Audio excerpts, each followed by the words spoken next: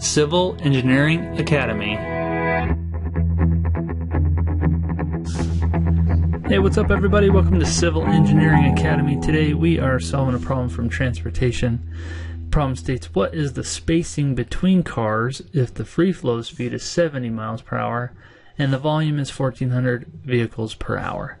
So I'm going to jump right into the Civil Engineering Reference Manual. Basically, Chapter 73 goes over these type of equations that we're going to use. First one that I'm going to use is flow equals density times speed equals density times speed. And this comes from equation 70, get rid of that, 73.10. The other one I want to use is 73.11b, which basically states that spacing is equal to 5280 divided by density. So we are asked to find the spacing.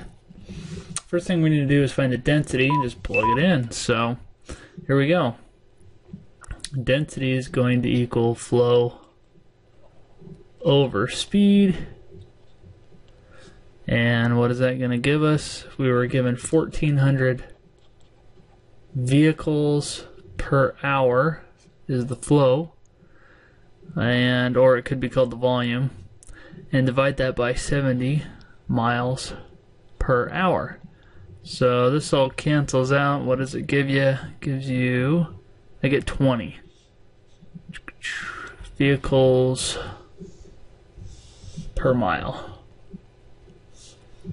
Okay, so now that we have the density, just plug it into this guy. So now we have 5280 divided by 20. And what does that give me? I get 264 feet.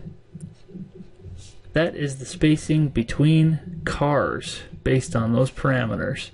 The answer to that is C. So I hope that helped you out. Head to civilengineeringacademy.com for more tips and tricks related to the PE exam. Thanks, bye.